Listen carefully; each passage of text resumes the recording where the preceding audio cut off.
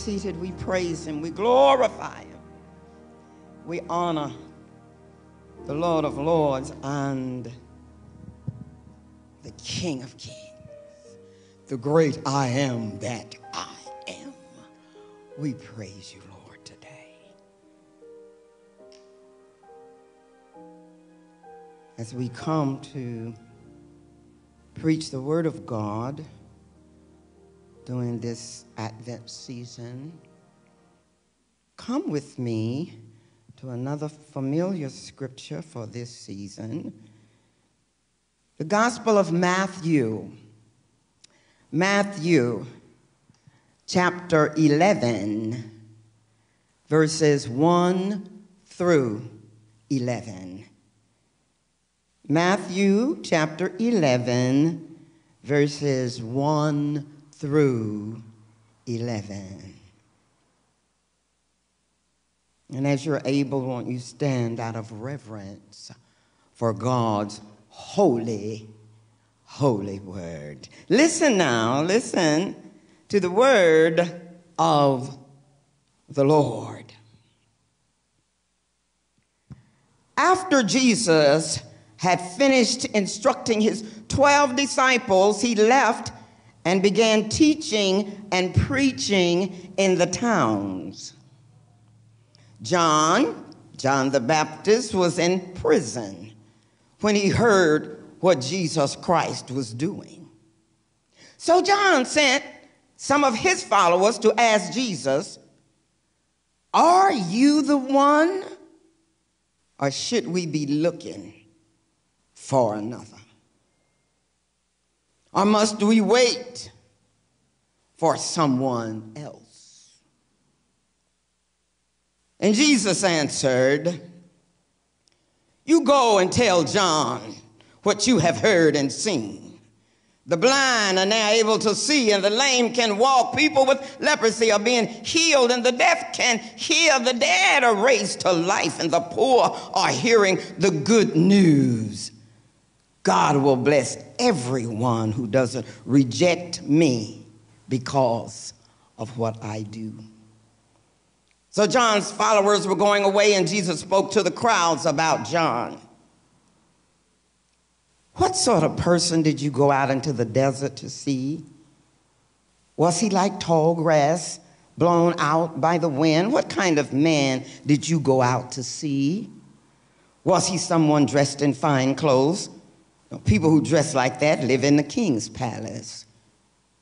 What did you really go out to see? Was he a prophet? He certainly was. And I tell you that he was more than a prophet. He was more than a prophet. In the scriptures, God says about him, "I'm sending my messenger ahead of you to get things ready for you, Jesus." And I'll tell you that no one ever born on this earth is greater than John the Baptist. But whoever is least in the kingdom of heaven is greater than John. The word of God for the people of God. Thanks be to God. You may be seated. And now I want you to pray for and with me. Oh God, as I take this, my assignment to give you glory by preaching the word of God, by looking into the Bible, the only truth there is. I come asking that you would allow the words of my mouth and the meditation of my heart, that they be available to you, that you will be pleased with them. Consecrate me now to thy service, Lord, by the power of grace divine. Let my soul look up with a steadfast hope, and my will be lost in thine. In Jesus' precious and holy name I pray. Amen.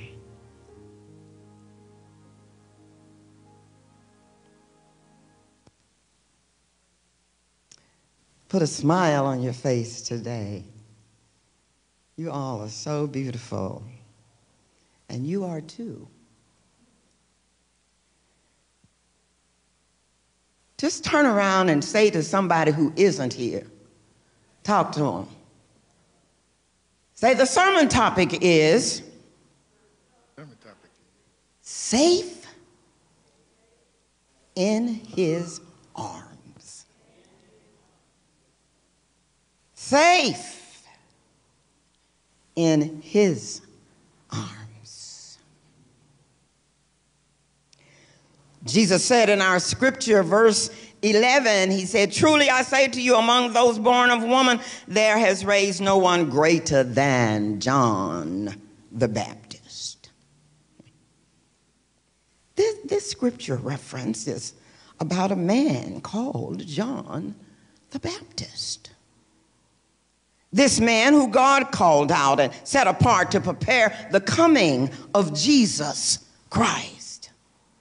John the Baptist, son of Zechariah and Elizabeth, and the cousin of Jesus. Now the word of God tells us that John was a peculiar kind of man. Peculiar. That's the way Christians ought to be, peculiar. He lived in the woods, he wore old clothes, and he ate strange food and preached an unusual message to the Judeans who went into the wasteland to see him and to hear him. But you know what he taught? That you can never judge a book by its cover. All that shines is not gold. And all that's good, not good for you. John was a man who knew his mission and his purpose in life. He had a specific role to play in the world, and he put all of his energies into what he knew God had called him to do. Word had it that John spoke with almost irresistible authority. People were moved by his words because he spoke the truth with fearlessness and power. You see, John was clear about his purpose and his message. And he allowed no one or anything to get in the way of his preaching the message of God that had been placed on his heart. John was a mighty warrior. He was a powerful preacher. He was a dedicated man of God on a mission for God, and he was clear about it. I can hear John preaching. I can't preach like John, but I can hear John preaching. People of God, it's time to change your ways and stop taking God for granted. It's time to repent. It's time to change from your evil ways, for the kingdom of heaven is near. Can't you hear him, people? God is not playing with you. The axes are already at the root of the trees, and every tree that does not produce good fruit will be cut down and thrown in the fire. That's in Matthew chapter 3, verse 10. Listen, he says, I baptize you with water, but one more powerful than I will come, the thorns of whose sandals I am not worthy to even untie. And he will baptize you with the Holy Spirit and with fire. Luke 3:16. John loved Jesus, and he was introducing him to the world, which meant he knew Jesus. However, can somebody say, however, in our scripture text, we find John the Baptist in prison. He was in prison because of preaching and teaching the word of God. You know, beloved, isn't it funny that sometimes you can find yourself in a bad place for doing the right thing? Sometimes we open our mouth too soon. Sometimes we say the truth too much. And let me tell you what I know. This is what I know. Speaking out for the Lord will get you in trouble sometime. Preaching the gospel truth can get you in trouble, but it's in this trouble that the Lord finds out where our faith in him really is. It's when things are not going the way we want them to go. That's the Lord finding out what we really made of. It's when we find ourselves all alone and mistreated and misunderstood, abused, lied on, lied to, and overpowered. Good God Almighty. That's when the test of our faith is tested. Look around and say, neighbor, pass your test. And so our scripture lesson is about a time in the life of the great John the Baptizer when he just briefly, I said he briefly fails the test of faith.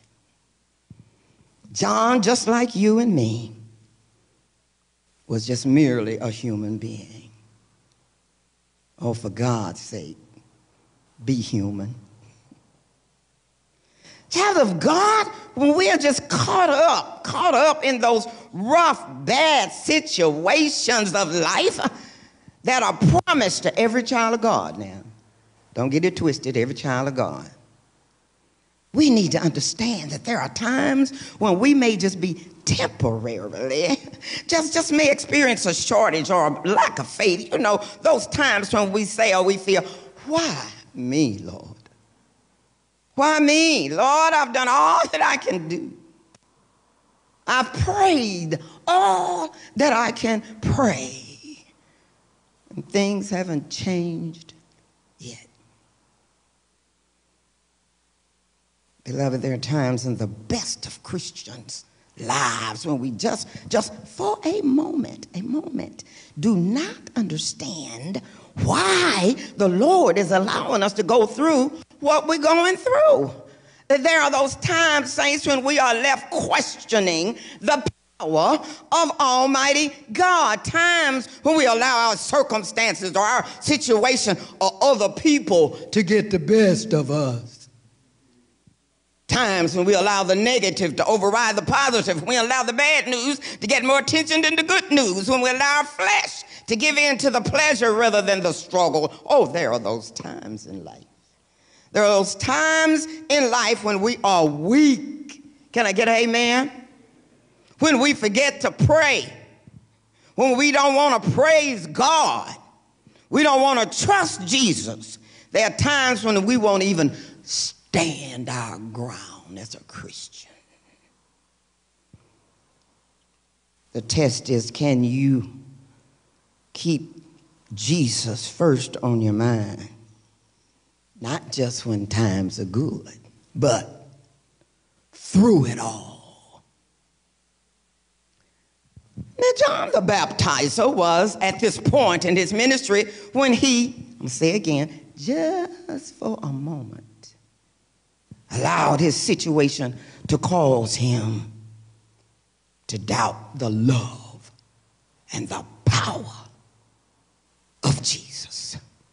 And so, in his anguish, his worry, his anxiety, he sent his students to ask the question of Jesus. John wanted to know, Jesus, are you the person who's to come? Or shall we look for someone else? Oh, wow. John. Now I can hear somebody thinking. I can hear them thinking. They say, Pastor, of all the people in the world at the time, why would John the Baptizer ask Jesus if he was the one? John preached. John believed that Jesus was the one. Why? I'm glad you asked. Well, now you see, at this time, in this situation John finds himself in, John is upset with the way Jesus is acting. John is just disappointed because he expected Jesus, the Messiah, to make his appearance upon the stage of history with great power and fanfare. Jesus expected a great leader who would come kindling a fire of immediate revolution. John saying, after all that I have done for you, Jesus, and with all of your power, how can you allow me to be in this dirty, rundown, cruel, lonesome, nasty prison? You know, John is saying, he's saying, I thought that you could come and get me out if you wanted to, Jesus. I thought that you could move the heaven and the earth and release me, Jesus. I thought that all power is in your hands, and yet I wonder, why are you not here to save me from this punishment? I just cannot believe that you are allowing me, John the Baptist, me to suffer like this. Oh, well. Just maybe you're not all that I thought you were.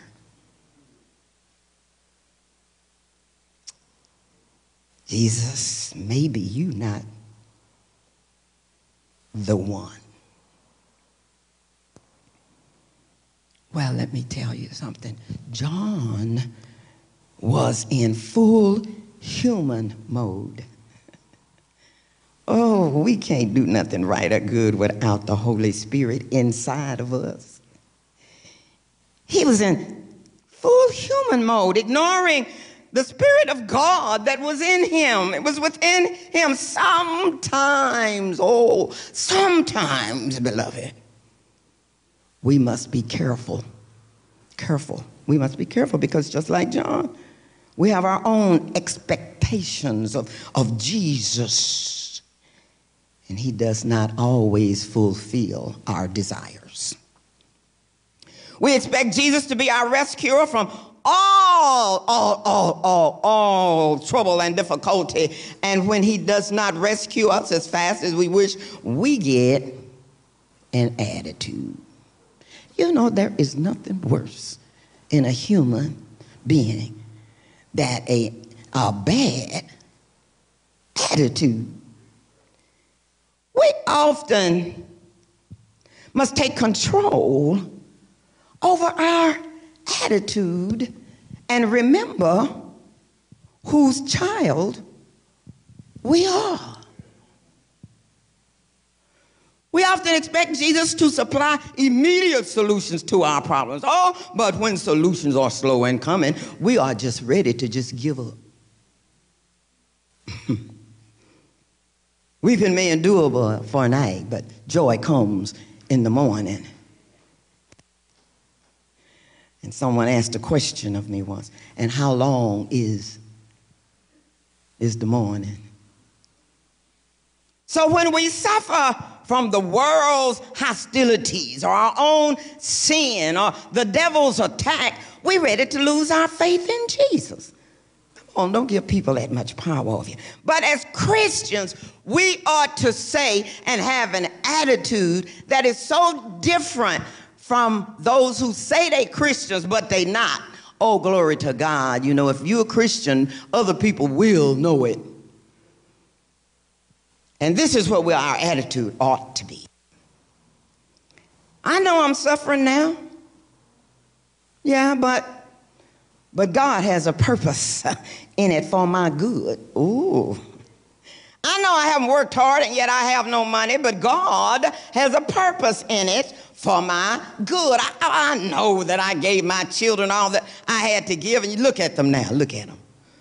But God had a purpose in it for my good. Oh, I've learned, beloved, that Jesus does not come to meet my expectations, but Jesus comes to meet my needs. Oh, help me in here, somebody. Meet my needs. There's a difference between what we expect and what we need. There's a difference between what I want to happen and what I need to happen. Jesus comes to meet my needs. Sometimes the needs I'm not even aware that I need. He goes deep. What can this lesson teach her that'll make her come closer to me? The Word of God promises that all things. Do we believe that? All things, the good, the bad, and the ugly, the large and the small, all things work together for good. For those, not everybody now, for those who love the Lord and are called according to his purpose. Make sure you live in your purpose in God. And you'll be safe in his arms. Listen now, beloved, I know you're not going to like this truth, but sometimes we need some trouble. I remember hearing a preacher preaching and using an illustration. He said he had a big fine car and he was just driving it. He had a long way to go, and his car would relax him on automatic cruise. Is that what you call it? What? Is that what you call it? Cruise control. Thank you, children.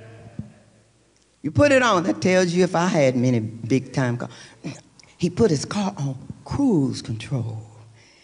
And he said it was going so smooth that it lulled him to sleep. He said, however,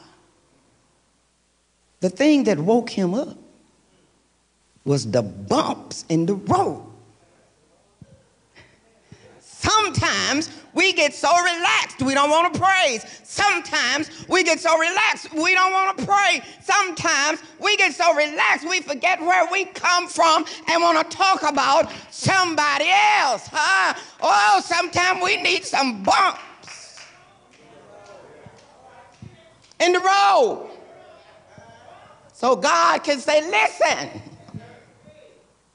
you ain't all of that. I saved you from yourself with a bump in the road. Oh, sometime I've learned, beloved, that Jesus and trouble can go hand in hand. Ain't it true? Ain't it true? Romans 5:3-5 says that we Christians, a woman called and read me this when I was just really, really depressed down, couldn't get up out the bed, just at my rope's end, so I thought. One of the church members called me and she said, Wallace, I want you to open your Bible. I want you to open your Bible to Romans 5:3-5. And it says that Christians now, we boast in our sufferings, knowing that suffering produces endurance. That's what was wrong with some young people. They haven't been through enough to know how to endure, so they break a fingernail and then they go into a panic. Knowing that suffering produces endurance, because endurance produces character, and character produces hope, and hope does not disappoint us because God's love has been poured into our hearts. I said into our hearts. When love is poured into our hearts, something happens. Excuse me. And many times we don't need to understand what Jesus is up to. When people talk about you, it's okay. It ain't your business.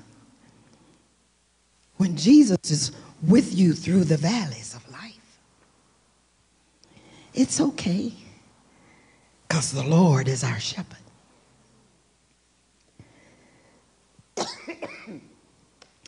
John the Baptizer did not understand what was going on. Therefore, John, he sent his people. He sent his team, his disciples. And he sent them with a question for Jesus. You got to be careful now. You got to be careful. That sweet little Jesus boy ain't always the sweet little Jesus boy in the Word of God.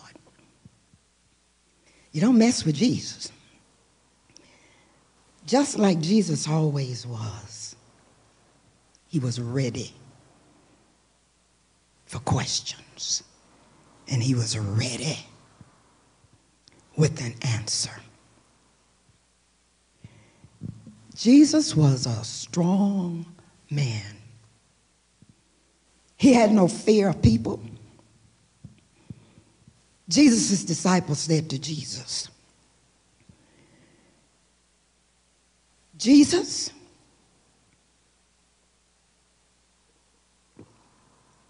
take a break. Jesus,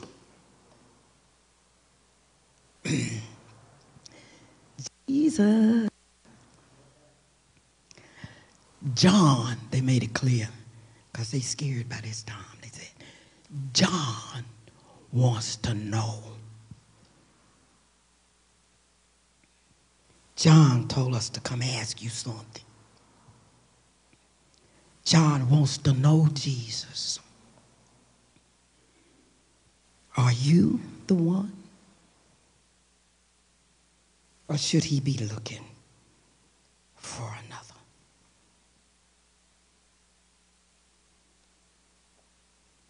And Jesus answered. He didn't say, I don't know. He didn't say, oh, John said that. Jesus didn't say, John don't like me. Jesus said, you go and tell John. You go and tell John about what you hear and what you see. You tell John that when I'm around, the blind receive their sight. And the lame walk. When I'm around, lepers are cleansed, and the deaf hear, and the dead are raised up, and the poor have good news preached to them. And blessed is the man who takes no offense at me. See, that's why it ain't about us. Jesus said, touch not my anointed. Jesus telling John, don't take no offense at me, man, because I know why I'm here.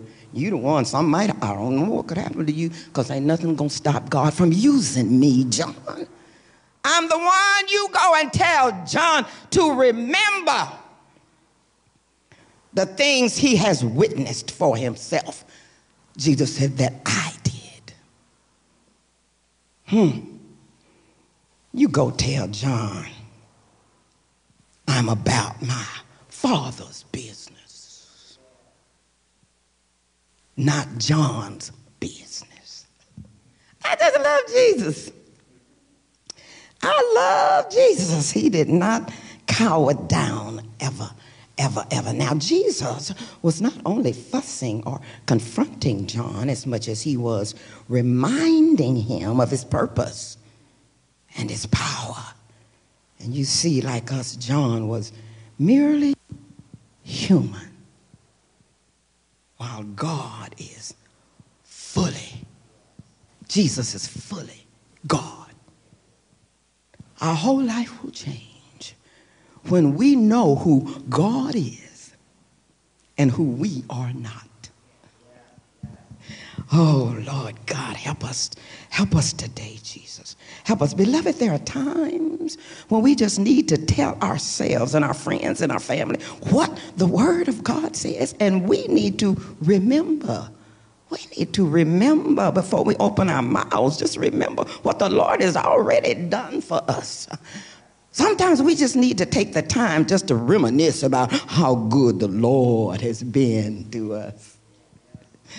We need to never forget the miracles that Jesus performs in our lives every day, every hour, every minute, and every second. We need to see and hear what the Lord has done for us and tell somebody, oh, listen, I see miracles from the Lord every single day. In fact, do you know what? When I look at you, I see a miracle. Tell yourself, say, I'm a miracle. Praise God. Oh, child of God, I have a word for each of you. Jesus knows every hand that touches you. And he knows how long he will allow them to push you around. Jesus knows just how much you can bear. That means we're safe in the arms of Jesus. We put too much attention on people. People are just people. We can't expect them to be who Jesus is. We can't expect them to do what Jesus does. Just come, bring your burdens to the Lord, and then what you do? Leave them here. Jesus knows when to allow the trouble to come. Jesus knows when to cut the trouble off. We safe. Be safe in his arms. Jesus knows when to rest you. Sometimes he'll make you lie down. You wonder why you're sick? Because he knows you won't quit. He make you lie down in green pastures because he loves you. Jesus knows when to give us the strength we need to get by. Jesus knows when to give us the victory. Oh, when we feel weak. Oh, when you feel depressed, when you get lonely, when your money is funny, when you lose your joy, don't be afraid, don't be sad, because Jesus is coming to our rescue, because Jesus has all power and authority in his hands. We are safe in the arms of Jesus. Oh, my beloved, during this Christmas season, in these last 3 years, we've all been through a lot. Can I get an amen? After going through so much pain, sickness, death, joblessness, money's funny, family in need, children sick, a lack of human touch. We've got to learn how to imagine what it is to be in the arms of Jesus. You can't be touching everybody today. Oh, but you got 2 arms. Touch yourself. Oh, wrap your arms around yourself as if you're in the arms of Jesus. In prison, in the hospital, in the local jail, in an ambulance, we are still safe in the arms of Jesus. And my testimony today is found in one of my favorite songs. You know, you ought to have a way of saying, when negative stuff gets in your mind, just say, delete, and then put the favorite song in your mind. One of my favorite songs is Safe in his arms. Because the Lord is my shepherd, I have everything that I need. He lets me rest in the meadow's grass, and he leads me beside the quiet stream. Oh, he restores my failing health, and he helps me to do what honors him the most. That's why I'm safe. That's why I'm healed. That's why I am where I am. That's why. Because I'm safe in his arms. Sing it for me, daughter. Because the Lord is my shepherd, I have everything I need. Oh, hallelujah. He lets me rest in the meadow's grass, and he leads me beside the quiet streams. He restores my failing health. Hallelujah. And he helps me to do what honors him the most. That's why I'm safe. Hallelujah. That's why I'm safe. Don't forget, John, he's been in prison. You safe. That's why I'm safe. All the trouble, all the worries, all the people. I'm safe. Safe in his arms. When the storm. Hold on to you, Jesus. Sometimes I just need to hold on. When the storms of life keep raging, and the billows, and the billows, and the billows roll. Oh, they begin to roll, and I'm glad he shall hold me. I'm so glad, I'm glad he shall hold me. Oh, when the storms of life keep raging, I can't find no place to rest. He shall hold me. I'm safe. I'm safe. I'm safe. Safe in his arms. Oh, safe. I'm safe. No matter what's going on in the world, I'm safe. In his arms. Stop expecting people to do for you what only he can do. Take care of me, Take care of me, Lord. Take care of me, Jesus. safe in, Hold me in your arms, Jesus. safe in Never his let me go. arms. Save me from the evil in the world. Save me from Take care of Save me, me safe from people who say they love me and don't save me. Save me. in his loving arms. I know I'm safe. I'm still here. Oh, safe Safe.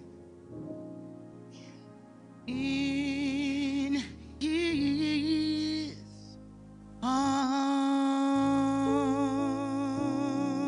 arms. Oh, give the Lord a hand praise. That's the message for us this season. No matter what's going on. You can't find safety in the toys.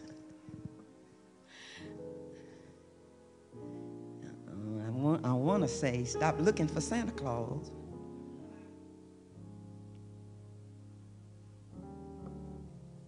We can only be safe. Come on, Jesus. Come on. We need you. We know you coming. We're so excited. There's hope in your coming. There's hope in your birth. There's hope in your presence. There's hope in your touch. Touch us, Lord. Touch us. Relax us.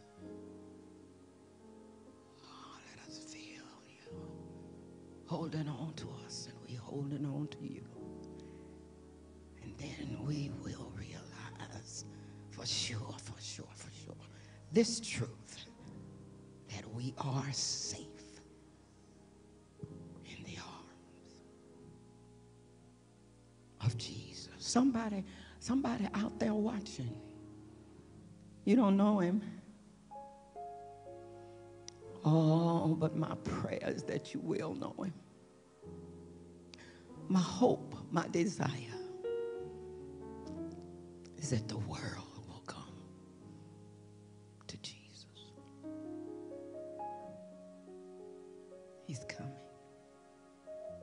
He comes every year just to remind us that he's kind enough to let us celebrate his birthday, because he brings us the toys and the gadgets. He feeds us the food on the table. It's all about Jesus.